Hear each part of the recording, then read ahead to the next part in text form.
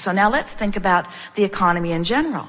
So there are all kinds of people, no matter what the economy is, there are always those who thrive in all economies, just as there are usually those who don't thrive in all economies. In the best of times, there are people who don't do well, and in the worst of times, there are people who do well. So now let's say that you have, through reading this book 4 times or just through the power of your own wanting, you've tuned yourself into appreciation for these beautiful things and appreciation for the way things flow to you. So now that's the vibration that you're offering. So which of those people that we just described are you more likely to rendezvous with? You're going to rendezvous with those who have something for you and you something for them. But what about a person who's pessimistic and worried and complaining?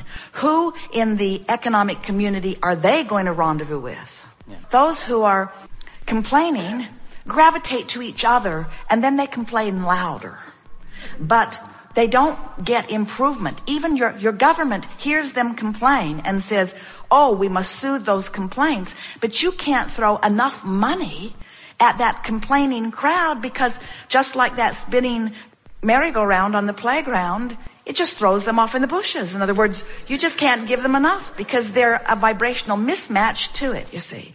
While those who are confident and secure and knowing about the well-being of the universe are magnetically attracting it. And you're right. Then those who are attracting it stand there all full and glistening and shiny and prosperous. And those who are outside of the vortex, not attracting it, are annoyed by that. And they say, there is injustice and we need to level the playing field. And we say, there is no injustice. Law of attraction gives everyone exactly what they are offering vibrationally. The more I appreciate, the more comes to me. Right. The more I make peace with where I am, and the more I appreciate whatever I give my attention to. But for most people, that sounds so simplistic. There just has to be more. Oh, you have a secret donor that you're not owning up to. I know that you've inherited your wealth and you're just pretending that it comes through your bliss. And then you could say, any story that works for you.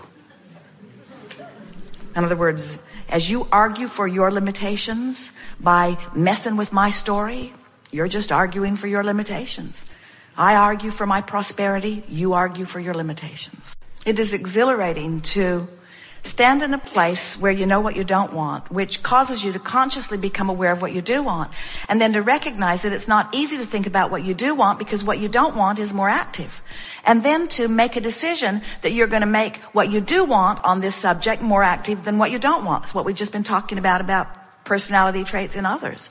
So then, through the power of your mind, you do some focus wheels, or you make some lists of positive aspects, but you deliberately think a better feeling thought until you've trained your vibration into a better feeling place. And then, now that part was fun in and of itself, we think, and you do.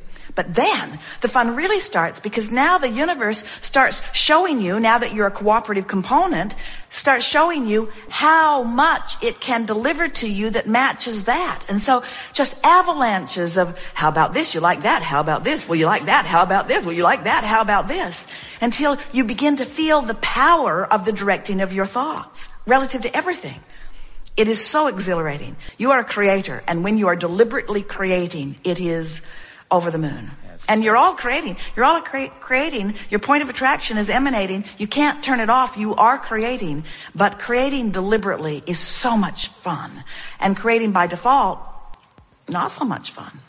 Yeah. Attracting to you by virtue of your vibration and not knowing what you're doing, so not knowing what to do about it, that's not fun. But delivering a thought on purpose and shoring it up with intentionality, and feeling it click into place until it's naturally how you feel and what you think, and then watching the universe respond to that active vibration within you, that is fun.